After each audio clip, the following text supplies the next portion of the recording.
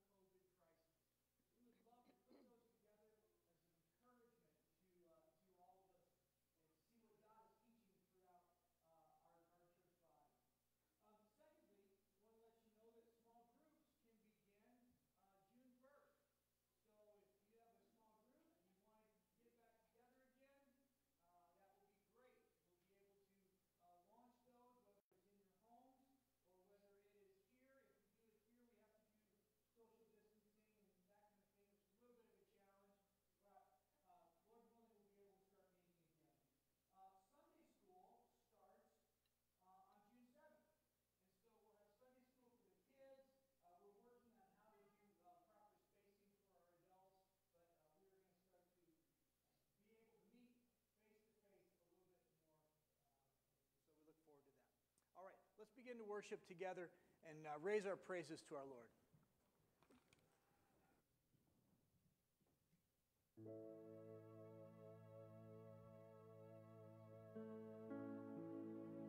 New microphones, we're all getting used to them, how they work. But we're glad that you're here to worship with us this morning. Would you stand up with us? We're actually going to begin this morning while the band is playing, and we're going to read the scripture together that's on the screen for you from Galatians 2:20. So let's read this together. I have been crucified with Christ. It is no longer I who live, but Christ who lives in me. In the life I now live in the flesh, I live by faith in the Son of God, who loved me and gave himself for me. And we're going to sing that this morning.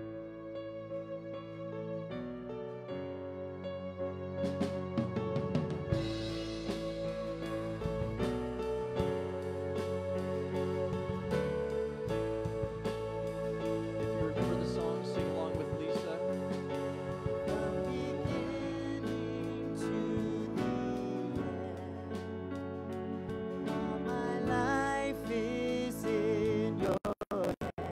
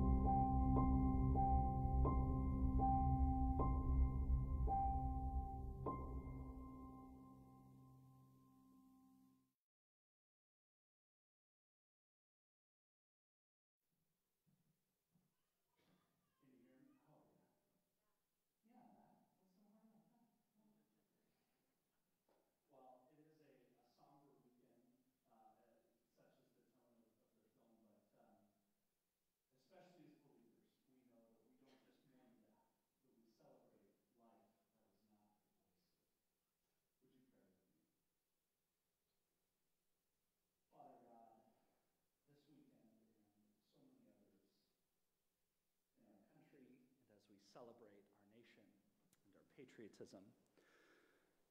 Father, we are so blessed, and we do not for a moment take for granted how richly and how lavishly you have poured out your grace on us, not because of anything that we have done or earned or achieved, but simply because of who you are, because of your character.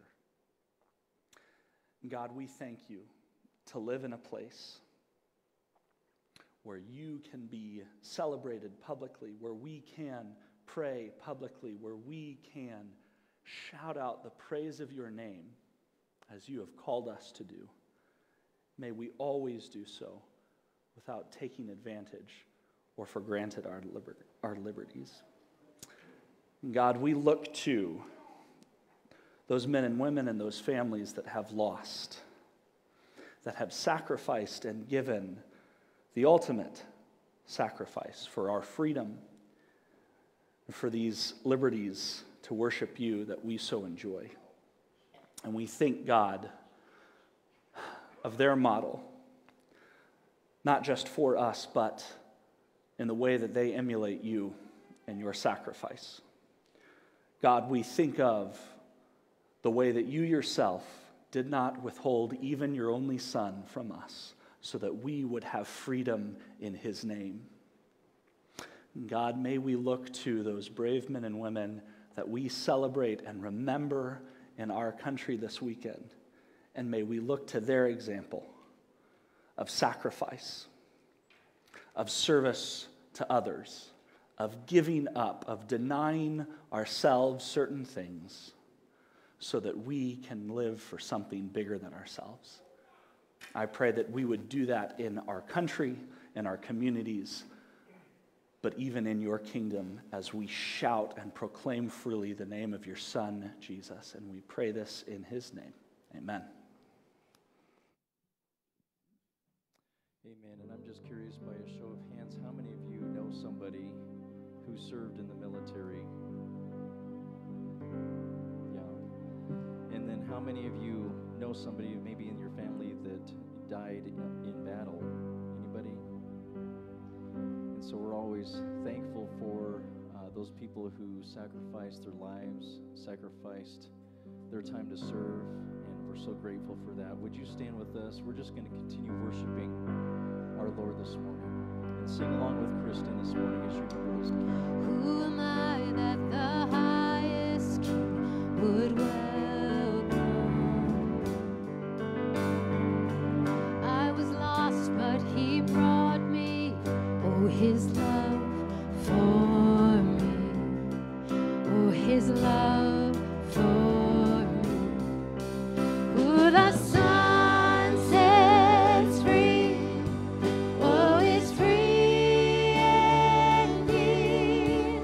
I'm a child of God, yes I am. Free at last he has ransomed me, his grace runs deep.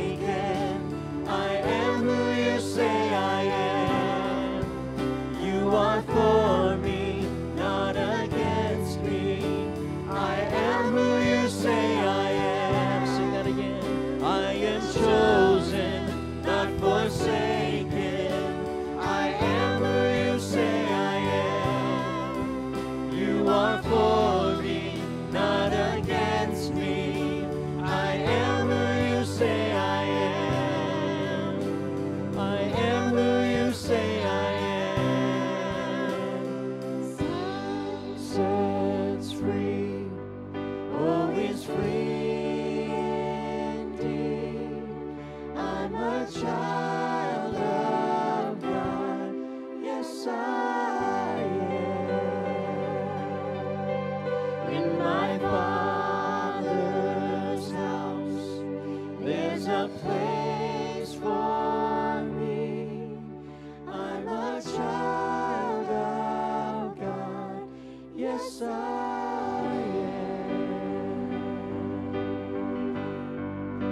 You say I am loved when I can't feel a thing.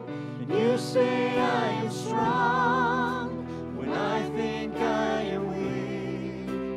You say I am held when I am falling short.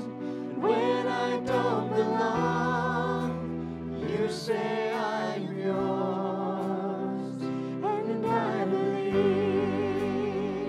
oh, I believe what you say. I believe, I believe. I keep fighting voices in my mind that say I'm not enough.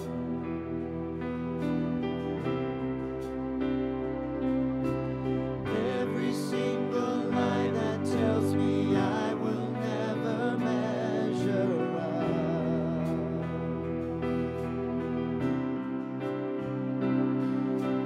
Am I more than just the sum of every high and every low?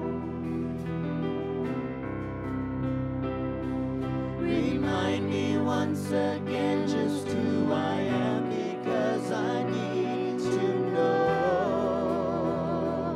Oh, you say I am loved when I can't feel a thing. And you say I am strong when I think I am weak. And you say I am held when I am falling short. When I don't belong, oh, you say I am yours. And I believe, oh, I believe what you say of me. I believe.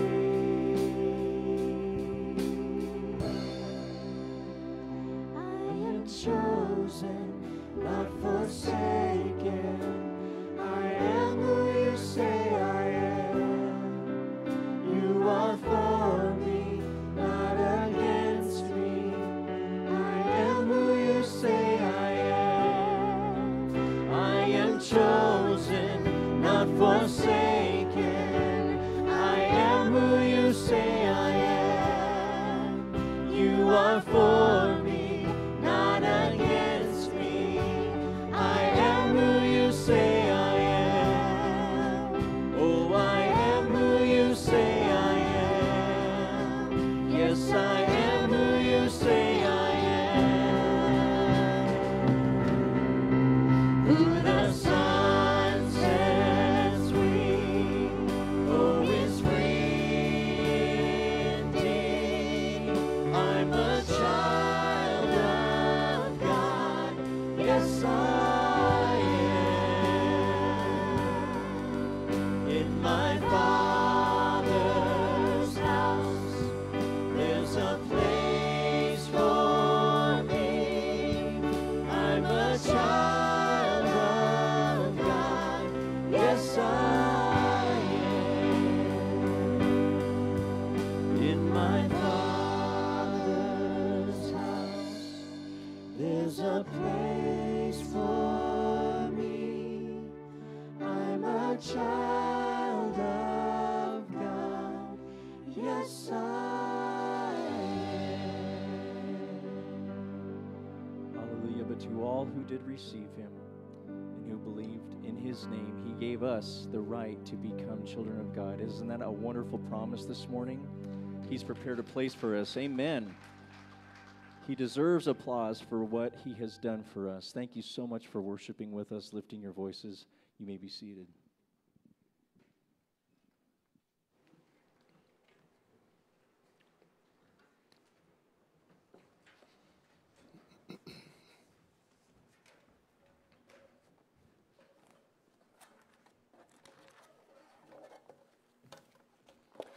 Well, good morning. Great, all three of you. Awesome. Yes, well, good to have you here. Thanks for joining us on this Memorial Day weekend. And I do want to say, just from an American point of view, from a patriotism point of view, we love the freedoms that we do not deserve, built on the backs and the blood of those that died for our country. And I'm very thankful for those freedoms. It's something that most people throughout history have not enjoyed. And so be sure, especially tomorrow, to give some thought to those who gave their lives for us to be able to do this thing that we are doing right here.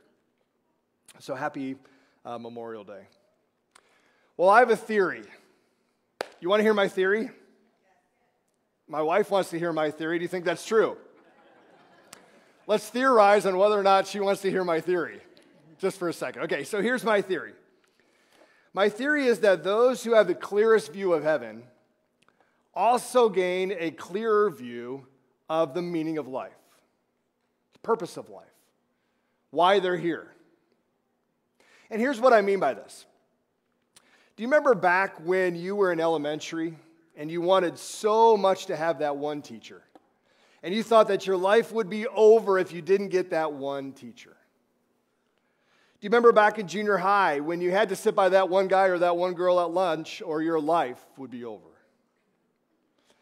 Do you remember back in high school when you had to get that new outfit that you saw in the mall or things just wouldn't go right? Do you remember that one college that you just had to get into? Do you remember that place that you had to have your wedding or it just wouldn't be perfect? Do you remember that first house you bought that was your dream house that was now like 3 houses ago? Do you remember that son of yours that you had to get into all the right academics or all the right sports so he would have every chance to become a great player? Do you remember that job that you had to get or that career that you had to have? Or that amount of money you had to have in retirement if you were going to retire safe and secure? Do you remember having to be at your first child's birth? Do you remember having to have that family heirloom when mom passed away? Do you remember, fill in the blank, that moment in life, that thing you had to have, that thing you had to do, that now you look back at that moment that was so important back then, but now when you look back, suddenly those Jordache jeans in high school, remember Jordache jeans in high school? Man? Not so important today. Did I say Jordache? I don't know where that came from. Weren't those jeans? Jordache jeans? Okay, thought maybe I made that up all of a sudden. I do that sometimes. So here's my theory. My theory is that we all, in our moments of life, we have these have to have and have to do moments. That in that moment, they seem so important. They seem like life is going to stop if that doesn't happen, or I don't get to go there, or I don't get to have that thing. And then years later, we look back and we don't even remember that thing that was so important in the moment. And I wonder if when we get to heaven, we're going to look back at not just all of our have-to-have moments and have-to-do moments, but we're going to look back at a lot of the things that we thought were so important in life. But we get to heaven and we see all that heaven is, and we see Jesus and all the beauties there, and we kind of go, yeah, you know what? Those Jordache jeans, not so important. There's going to be something about heaven once we're there that is going to give perspective to our life now. What would happen if we could, in this moment right now, get that same perspective of heaven? What would it change about how we live our life? What would it change about how we see life? What would it change about how we react to the have to do moments? And I think it's for that reason that, if I can just be honest, I've been really disappointed with how some Christians have responded to this moment in history right now, this pandemic, and I think it says something about how we really view heaven, or maybe how we don't really view heaven. So my theory goes that to be up there, but I don't really have to worry about what it's going to be like until I'm like at my deathbed, death door kind of moment. But what would happen if we could see, like some of the stories in the Bible, like Jacob's ladder, he sees this ladder going up to heaven. Stephen, before he's stoned, he gets this view of heaven. What if we could get a view of heaven, what it's really going to be like? What would it change? What would it fine-tune in our life now? So my theory is that your view of heaven will affect your view of life. Your view of heaven will affect your view of life. Let me give you one view of heaven that we have in the Bible from Isaiah 6:5. Here's what it says. Just listen. I think I might have it up there for you, but just here's what it says. And this is one of those like pull back the curtains, get a view into heaven kind of perspectives. Here's what it says. In the year that King Uzziah died, I saw the Lord sitting upon a throne, high and lifted up, and the train of his robe filled the temple. Above him stood the seraphim. Each had 6 wings. With 2 he covered his face, with 2 he covered his feet, and with 2 he flew. And he called to one another and said, Holy, holy, holy is the Lord of hosts. The whole earth is full of his glory. And the foundations of the threshold shook at the voice of him who called, and the house was filled with smoke. And I said, this is the person that's viewing this, the person who's seeing heaven. And I said, Woe is me, for I am lost, for I am a man of unclean lips. And I dwell in the midst of a people of unclean lips, for my eyes have seen the King, the Lord of hosts. What if we could peel back the curtain and see what Isaiah saw? The King high and lifted up. To see the angels, to see the throne, to see heaven. What if we could see that? What would it change now? So again, my theory is if you can catch and really get a clear view of heaven, it might just change your life. Now, last week I said that by and far the greatest thing about heaven is that Jesus is there. That's the greatest thing. But as much time as we spent on that last week, there's all kinds of other things that we're going to love about heaven, and the Bible tells us about heaven.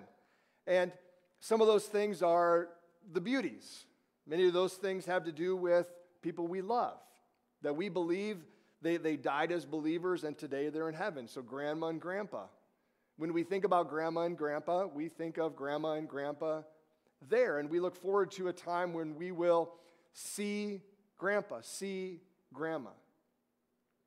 Or if you're a widow, that your spouse is there. Have you ever thought this thought? That the people in heaven, in their perfection, they've never loved their loved ones that are still here more and better than they do right now. So, widow, your spouse has never loved you better, never loved you clearer, and never loved you more than he or she does right now in heaven. Or that child that perhaps you lost has never loved you better, never loved you more fully than he or she does right now. And so, there's a great part of heaven when we think about Jesus is going to be there, and our loved ones are going to be there. But of all those beauties, again, the greatest thing about heaven is that Jesus is going to be there. And we're going to love seeing grandma and grandpa. We're going to love to see those people that have gone before us. I never had the chance to meet 3 of my 4 grandparents. I look forward to that moment, if it comes, in heaven. My grandma was always very old. I never hardly knew her, even though she died after I was born. But what's it going to be like to get into heaven and meet my grandpa that I never met, that set a legacy of faith for my family? What's it going to be like to see him? So there's a lot of things that we look forward to in heaven. We're not going to lose perspective or we're going to keep Jesus as the most important, the greatest thing about heaven in our minds. But there's going to be a lot of other things that are wonderful, meaning full of wonder, wonderful as we get to heaven. Because the Bible gives us some clues about those other things. And some of those other things are what I want to talk about today. And we learn in the Bible that God is going to change us, our minds, our bodies, our emotions, even spiritually. We're going to be changed in heaven. And of course, we're going to enjoy Jesus more than anything else, but we're also going to enjoy the change. What's that change going to be like? Let's walk through some of those things. And I'm not going to be able to talk about, in depth about any of them. So let's just kind of skim the surface of what the Bible has to say about some of the changes that we will experience physically, emotionally, that we will experience when we get to heaven. So let's begin with our bodies. 1 John 3:2 says, "Beloved, we are children, God's children now, but what we will be has not yet appeared. But we know that when he appears, we shall be like him, for we shall see him as he is." So there's a transformation that happens to every single one of us as we go to heaven. Now, there's all kinds of mystery in that, but there is definitely a transformation.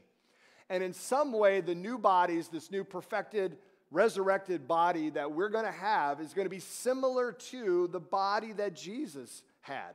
There's going to be a transformation that way. So here's what that means. And we always think about the bodies and all that's going to be. But what that means more deeply is that there are things that are going to be the same as they are now for us. And there are things that are going to be different. So there's going to be a continuity between some of life, some experience that we have here, and what we will experience someday in heaven. So there are differences, but there's a continuity. So nothing is totally lost. Nothing stays the same. What that means is that when you look in the mirror in the morning, what you see in the mirror, that face that you see, will be similar to the face that you see in heaven. Now, this is either good news or bad news, depending on what you see. But you are going to look like you in heaven. You're still going to be you. I had a buddy say that, when you get to heaven, everyone's going to have a perfect body. And he was a big, large man. So he's like, so everybody's going to look like me. And he kind of did that Atlas pose, And I said, that'll be one ugly woman. So we all don't want to look like that. So in these glorified bodies, we're going to have a body. Now follow me along. Your body is going to look like your body does now. Minus the sin, the tainting, the corruption that comes along with sin, but you're still going to look like you. So if you're really tall now, don't think you're going to get to heaven and be suddenly short. It's kind of like, women with straight hair want curly hair wants straight hair. People who are short want to be tall. So you don't think that you're going to get to heaven and you're going to completely be a totally different person. You're going to look like you, but without any of the corruption, without any of the sin, without the sin nature, and all the things that come along with it. So yes, Jake, Larry, Jeff, Scott, a few of us, we may have a little more hair in heaven if you think this is part of the sin nature. Or you could just say, this is beautiful. What do you think, Jake? This is part of the glory of Jesus, I would say, right? That's what I would say. Some people have suggested that when we get to heaven, we're all going to be 33 years old, okay? And they say that for a couple reasons. They say that, number one, because Daniel is 33. That's right. So Daniel, prime of life, right here. This is as good as it's going to get, right here. So 33, they say, is that perfect age where you're still kind of prime of life, but you're moving into the mature part of life. 33 supposedly is that perfect age. Others say it's 33 because Jesus, we think, was 33 when he died at the prime of his life. So maybe we will be 33. We don't know. I don't know how that would work. So let's say for my grandma, I only ever knew her as old. She was very elderly when she gave birth to my dad. So I only ever knew her as old. When I get to heaven and I see grandma there and she's 33, will I recognize her? Or how about somebody who loses a child? Or how about aborted babies? I don't know how that's all going to work. Jesus is going to sort it out, and when he does and we get there, we're going to go, yeah, that was the right thing. He got it. He nailed it. He got it perfect. So our bodies are going to be different. They're going to be changed. And if you spend some time thinking about all that could mean, every bit of your body that is connected to the sin, whether it's disease or cancer, or certain disabilities, mental or physical, Things like sagging and wrinkles and losing hair and other things. Those are all part of the sin nature. It's all gone when we get to heaven. We're going to have a body much like Jesus. But it's not just our bodies that change. We have personalities that are going to continue from this life to that life. So don't think that you're going to be just a totally different person. Our personal knowledge continues. We see this most clearly in this parable of Lazarus and the rich man. You can read it later out of Luke 16. Now, if Jesus is telling a real story, and there's some debate about that, but you have this guy named Lazarus. It's the only parable Jesus told that had a name attached to it, which is why people believe this was a real story.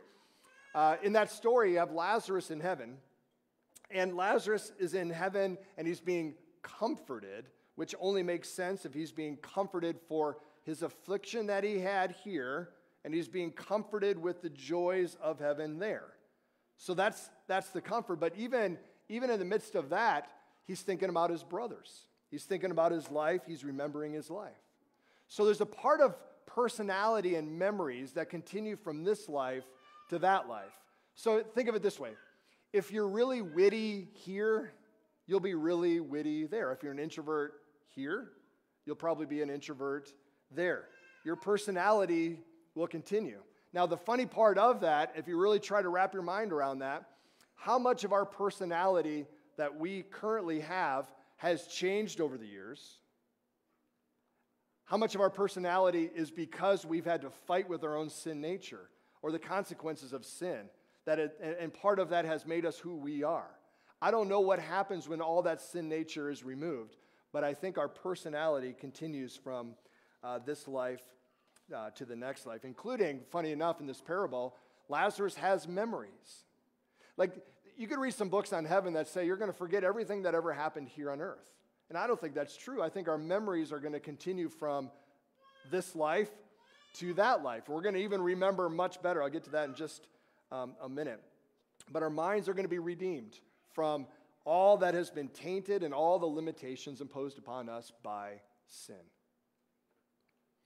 So our personality is going to continue, but be better because sin is gone. Our bodies are going to be changed. The sin nature is going to be removed. We're going to have a body like Jesus. But our love for others is also going to continue there. And I think one of the misnomers about heaven is that all we're going to need in heaven is Jesus. And I'm going to talk about that here in a few minutes because I think it reveals a little bit of an edge of heresy that we carry about heaven and God. I'll come back to that in just a second. But we as human beings, we're made by God to want and enjoy companionship, friendship, relationships. Why would we think that the way that God made us as people needing to be known and to know other people would somehow change and be removed in heaven? That all we're going to need and all we're going to care about is Jesus without caring about each other in the same way. If you think about that, one of the reasons that God created the universe, if we go all the way back to the beginning and we try to wrap our minds around why did God create the universe? He didn't have to. He wasn't lacking anything. He wasn't bored in heaven and thought, let's give this a whirl, see what happens.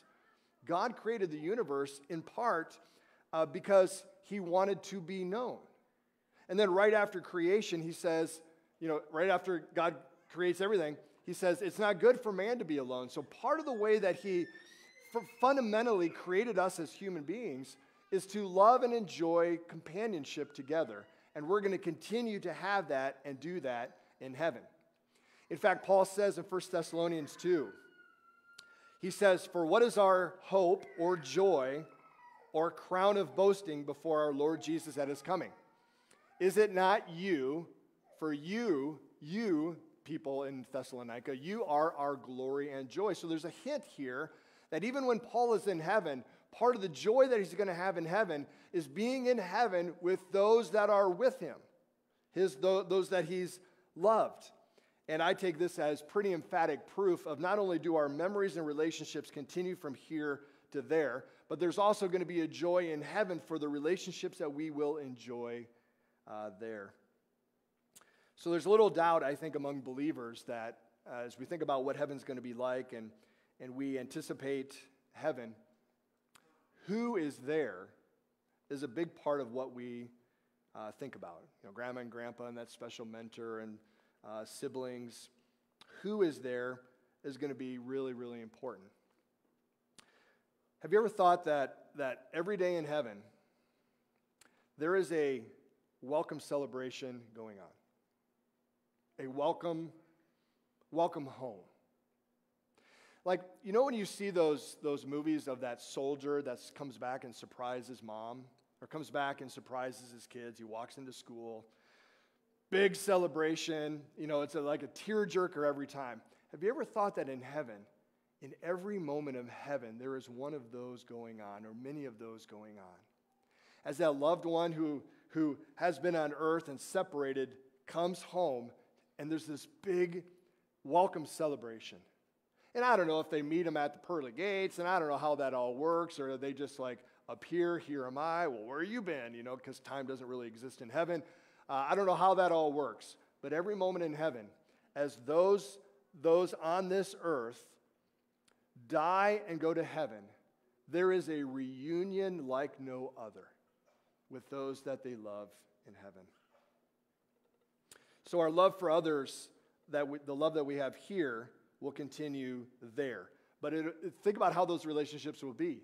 No more sin, no more deception, no more selfishness. What kind of relationship will develop in that kind of a place? So our bodies, our emotions, our love, and also the next one I want to talk about is the emotions and the feelings part that will continue from this life to the next life. Psalm 16:11 says this, "In your presence is fullness of joy, and in your right hand are pleasures forever." So there's a part of heaven that is the perfecting of the highest and the greatest moments of earth, but now in heaven perfected in a way that we never experienced on earth. That perfection, that joy, that enjoyment in the moment is exponentially multiplied in heaven. Sorrow will cease there. And one of my favorite views of heaven is how God wipes away every tear. And almost any time you talk about heaven, there's an idea of no more sorrow, no more burdens that we carry. He'll wipe away every tear. Now, how that works, I don't know. Because if we remember things from here, will we have disappointment there for how we lived our life here? I don't know how that works. Will we remember our loved ones that we thought were going to be in heaven and they're not? Will we have sorrow over that? I think we will. But I think that view of sorrow that we have with God wiping away every tear from our eyes, it's not only the sorrow, but it's also the restoration that happens. I think that's the view of the wiping away tear, that there's a restoration in heaven that God himself takes part in. I think one of the best ways you can think about heaven is to understand that our existence in heaven will be a lot like our earthly life, but perfected, glorified, and devoid of any limit caused by sin. So it's a lot like, some have said, that heaven is going to be like the Garden of Eden. It's going to be perfect. It's going to be plush. It's going to be God walking in the cool of the morning with Adam and Eve. That we're trying to get back to Eden, and that's what heaven will be like. I think the important point there, though, is that so much of what we enjoy about this presence, this life right now, there's always a sin taint. There's always an edge. There's always a selfishness. There's always a hurt. There's always a burden. But there, none of those things, none of those burdens, none of those sorrows, none of the heaviness, none of the hurts, none of the grudges, all those are gone. And what's left is our ability to enjoy all that heaven is in a way we've never been able to enjoy earth. And don't forget this verse that we read last week, 1 Corinthians 2:9, "No eye has seen, no ear has heard, no mind has imagined what God has prepared for those who love him." So even as we think about an existence in heaven without the taint, without the burdens, without the grudges, without the hurts, without sin at any level, mind, physically, spiritually, it's all gone. And the best that we can imagine in our head of what that's going to be like, heaven is going to be so much better than even that. So we'll have bodies that are flawless. We'll have minds that are sharp. We'll have emotions that are godly. And our spirits will be filled with the glory of King Jesus. And if those are the things that we think and imagine now, think what it'll really be. So here we have this perfected body we've talked about. It's glorious, it's flawless. Who we are on the inside, our emotions, our spirits, our love, will all be perfected. And we'll have abilities beyond what we can imagine. And it seems like some of those abilities, and I don't want to overdo it too much, but remember that Jesus, in his resurrected body, in his glorified body, he had some abilities that you and I currently do not have. He appears in the upper room. Whether or not he walked through the wall, I don't know how that happens, but he appears in the upper room. At one moment, he's in Galilee, and the next moment, he's in Emmaus, walking with some guys. He seemed to be able to make those changes and make those moves that way. Remember Moses and Elijah on the top of Mount Transfiguration. They were changed into what they really look like in heaven. And there's a brilliance, there's a glory, there's a shining that happens that's a part of them. That will be us in heaven. And it's a great view. And I think if we just dream a little bit about the glory, the body, the emotions, the spirit, the relationships, and the love, all without sin, without hurt, without past, without baggage, without all of that, that's a pretty great place to think about.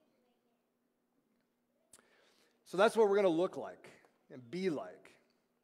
And so with all that glory and all that ability, what are we going to do in heaven? And I think it's the do question that leads us into what I believe reveals a little edge of heresy that many of us, and maybe all of us, carry at some level. You see, there's a lot of people who will say something like this: I would rather have a good time in hell than be bored for all eternity in heaven. Have you heard something like that? Probably you have. And here's what I think. I think it betrays a little part of us when we really think about heaven. There's a little part of us at times that thinks that heaven is going to be boring. And what it reveals is that we think at some level, at least a little grain of truth, we think God is boring. Sin is fun, God is boring. There's an edge to us, I think, if we are really honest in our innermost being, we feel that sometimes. Like I remember as a kid when they would talk about heaven, that all we're ever going to do in heaven is be in this like big choir singing. And I'm like, I don't like to sing. I don't want to go to heaven because that sounds boring. Or all we're going to do is we're going to sit on the clouds and we're going to play our harps, right? And I'm like, that sounds boring. I don't want to go to heaven. There's a little edge at times that we think heaven sounds boring. Well, listen, not only will heaven be glorious with all the beauties, friendships, Jesus is there, but heaven is going to be fun. Yep, I said fun. Heaven is going to be fun. Someone once dared to say that there's not going to be any golf in heaven. Ken, can you imagine? No golf in heaven. All right. And the reason they said that is because how fun would it be to make a hole-in-one every time? But let's think about that just a little bit. Why would we assume that while we're in heaven, and all the glories and the beauties that are there and the relationships that we enjoy, that there isn't at some fundamental level development, perfection that happens over time, that we're going to learn while we're there, we're going to increase our abilities and our knowledge while we're there. And if that's true, then why wouldn't even physically our ability to play golf improve while we're there? And it seems like others say that golf can't be in heaven because only a sadistic man created, golf in the first place, right? And when I play golf, I don't always think holy thoughts. No pun intended. But that perfected, resurrected body and all those things, they're given to us for a reason. And this is an important part, and I think the lack of teaching around heaven about what it's going to be like, this is where we really lose out. Because we think all we're going to do in heaven is sing songs. All we're going to do in heaven is like in these massive stands, we're going to be standing there, we're going to be wearing some like funky polyester choir robes that don't fit right, and they're hot and they're annoying, and all we're ever going to do is sing. But the Bible begins to paint a little different picture. And again, we only have little snippets of information about what we're going to do in heaven. And yes, singing the praises of Jesus is a part of it, but that's not the only thing that we're going to do. And before we read two passages, the first one is Matthew 25. We're going to read that. But have you ever thought this thought? When I stand amazed at God's creation, whether it's a sunset, whether it's a new little baby grandchild, congratulations to the Carson extended family. Kenzie had her baby last night, or this morning, I guess.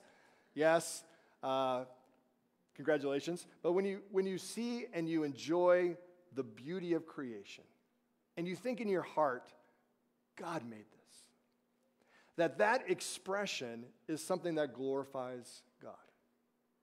And if that's true in the here and the now, how much more will it be true in heaven?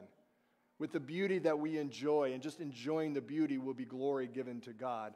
Just when we see that next nebula, when we see the vastness of space and we go, wow, can you believe He made all of this? That there is something in that amazement that glorifies God. I think that's very true. And I think it gives us a little bit of a hint of what we're going to do in heaven. Matthew 25, if you turn there with me in your Bibles, please. I want to skip around and try to quickly read a couple different verses here. But in Matthew 25, we have what many believe to be a little bit of an account of what heaven will be like for us and what we will do from a work point of view. So the first verse I want to read is verse 31. So Matthew 25, verse 31.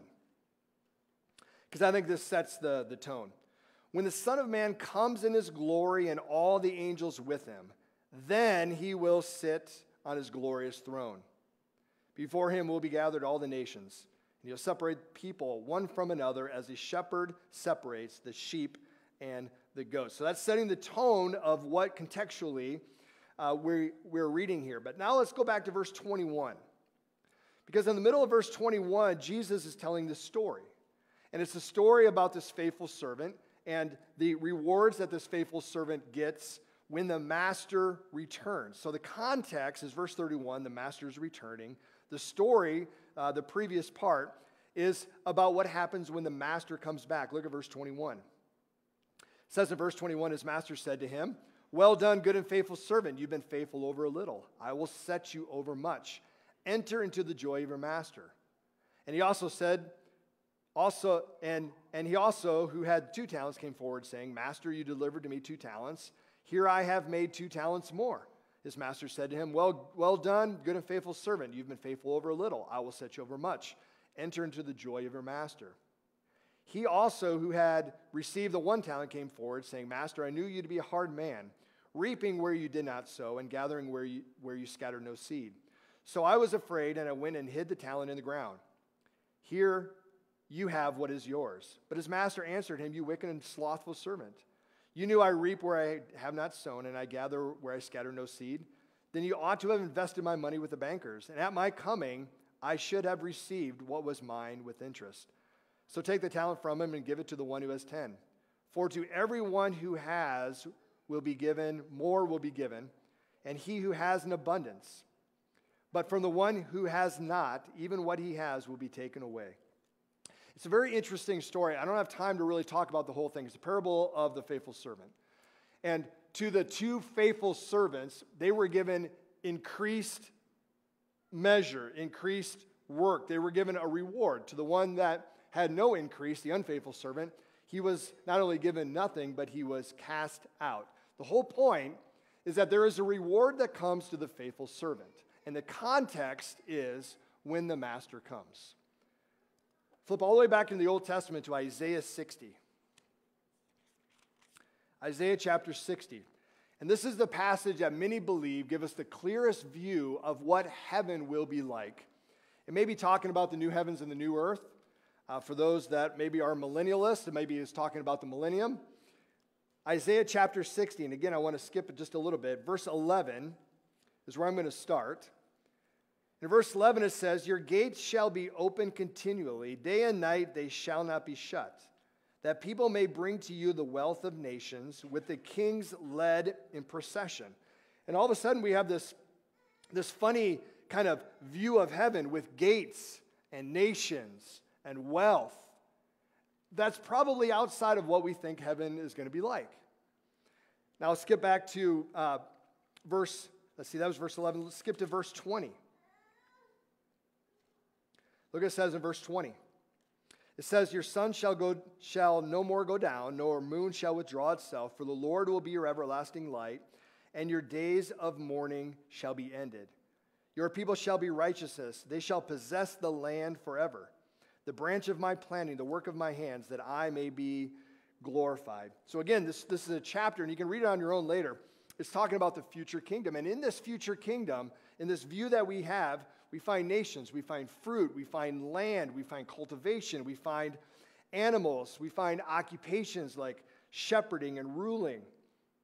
And it's for this reason, these are just two little snapshots, that when we think about heaven and what we're going to do there, we need to think less about standing around in big rows and singing, and more about work and responsibility that God will give us dependent upon how we live our life in the here and the now.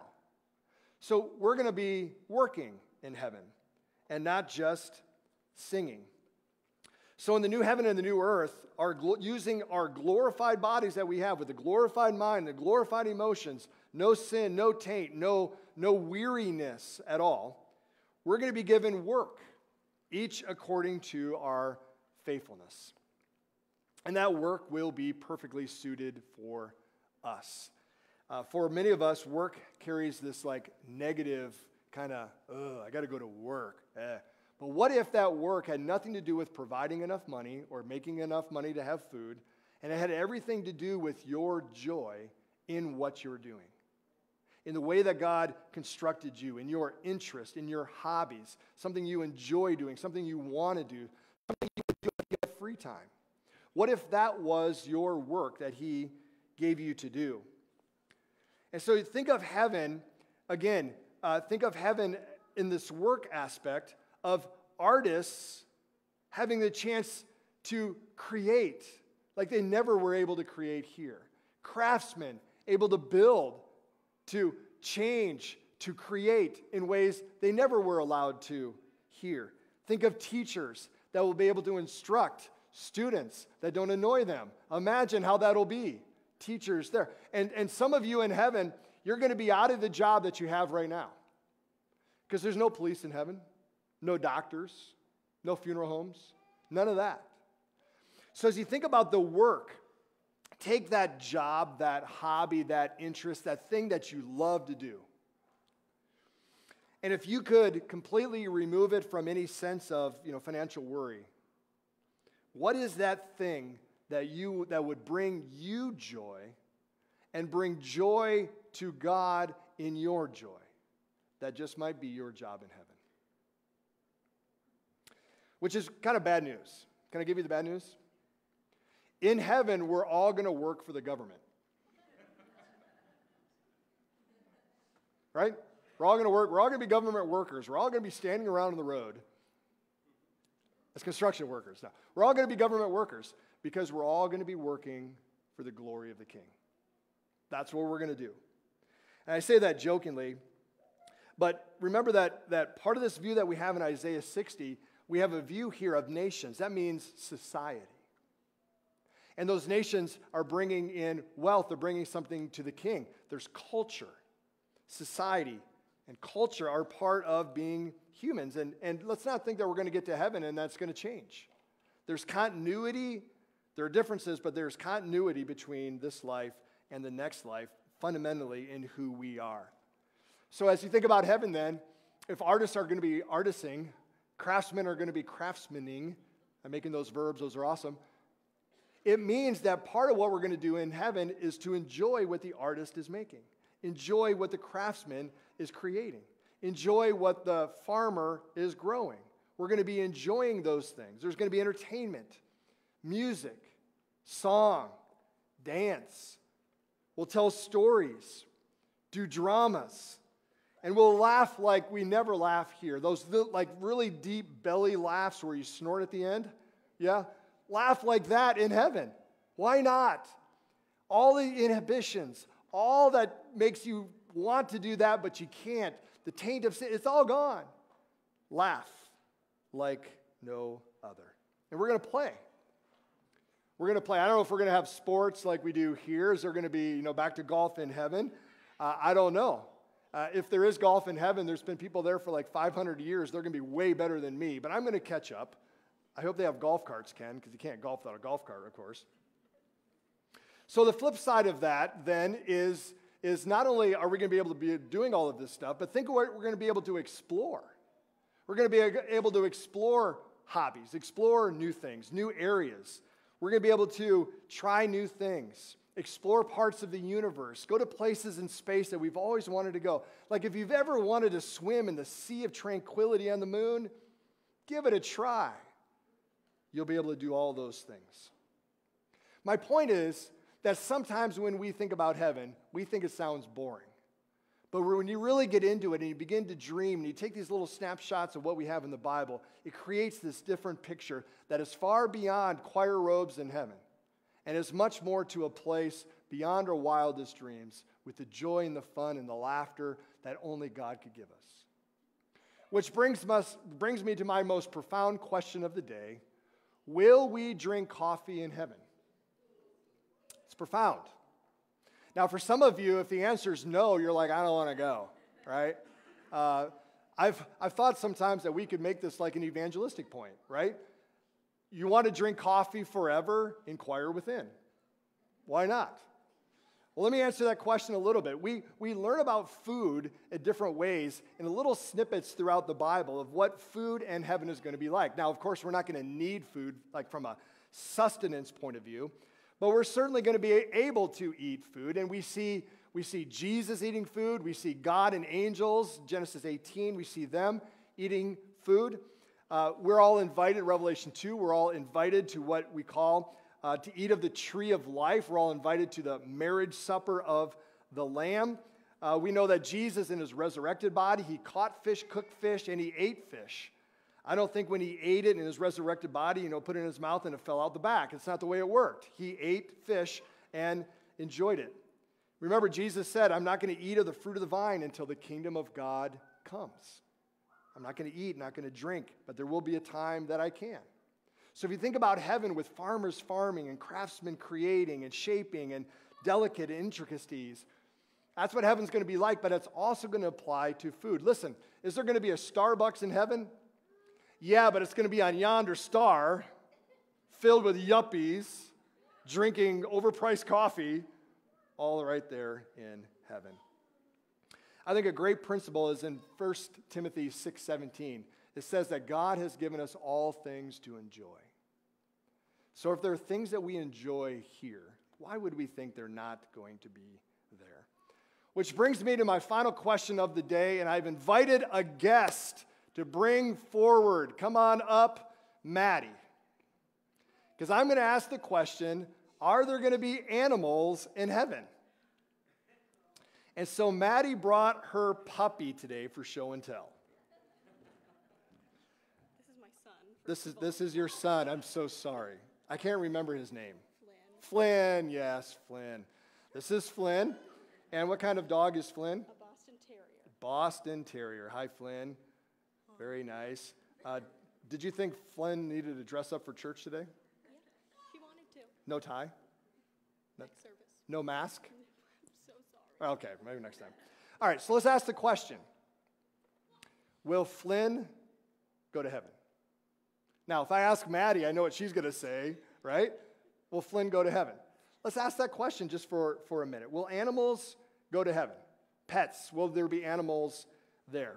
Well, what we know throughout the Bible is lots of things about animals. We know that God saved the animals on the ark. So he must have cared something for them.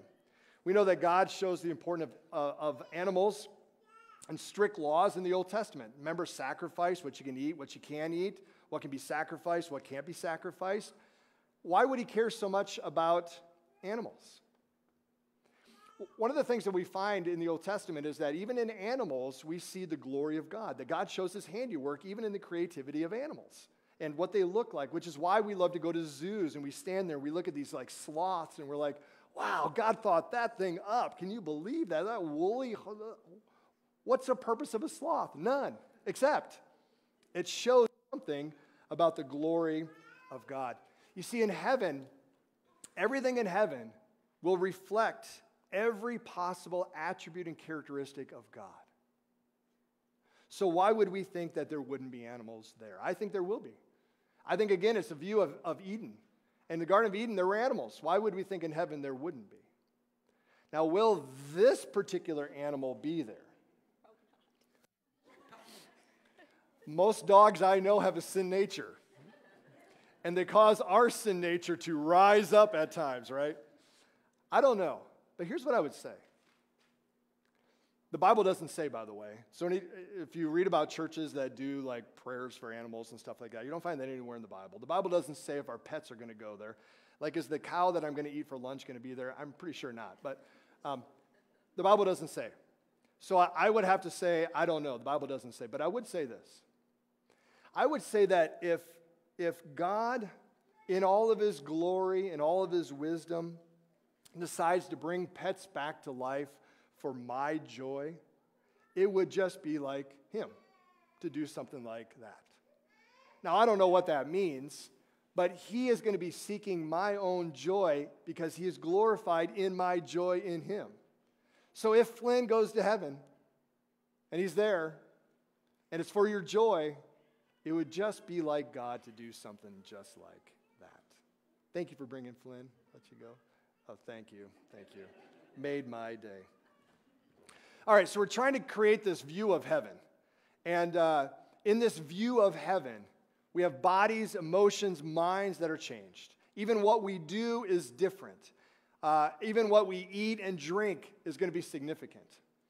But compared to the joy of being with Jesus, compared to the presence of Jesus there, even these fringe benefits, though important, though great, though beautiful, though wonderful, though they'll give us great joy, will be far less when compared to Jesus.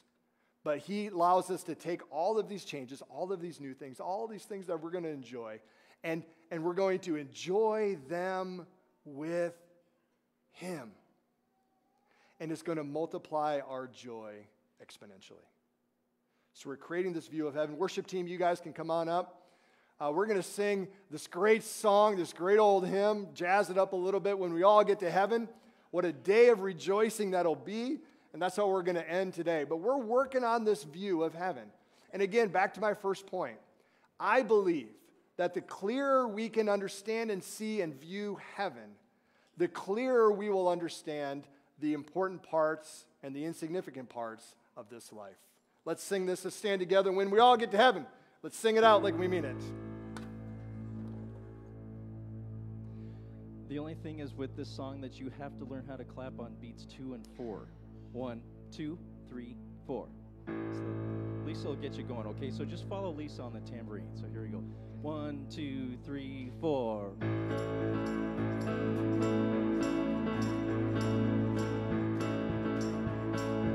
You got it. Now let's sing it. Sing the wondrous love of Jesus. Sing his mercy and his grace. In the mansions bright and blessed, he'll prepare for us a place.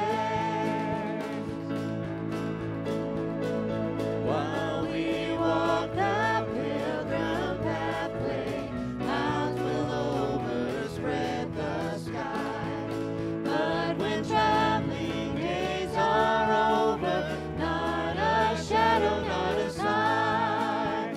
When we all get to heaven, what a day of rejoicing that will be. When we all see Jesus, we'll sing and shout victory.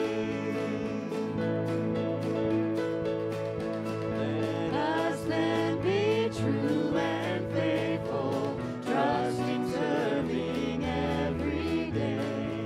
Just one place.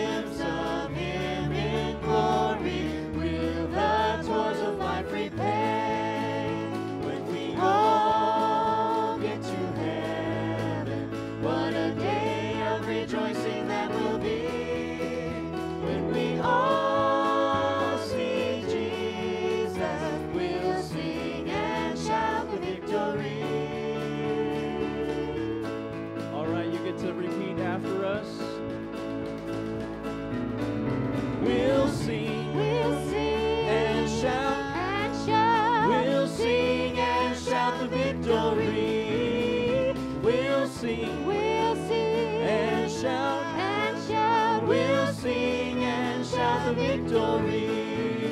Oh, we'll sing We'll sing and shout. and shout. We'll sing and shout the victory.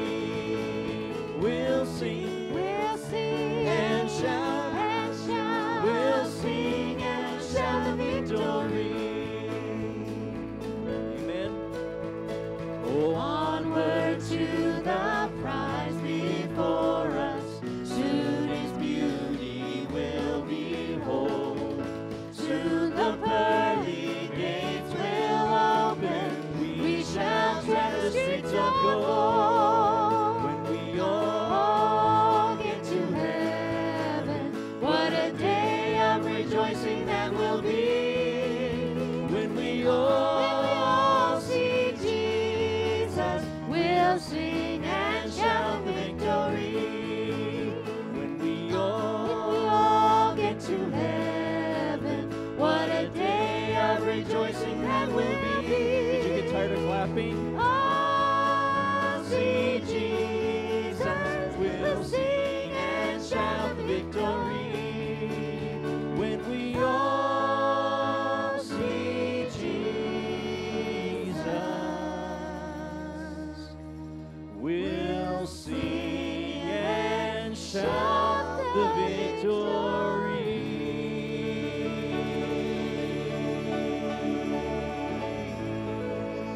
Amen. Well, we hope that fills you with joy this morning, the thought of it. I'm excited knowing that we will drink coffee in heaven, I'm thinking. So I love it. Thank you guys so much for worshiping with us. If you're worshiping with us at home, thank you for joining us online. We'll see you guys next week again. Have a blessed week.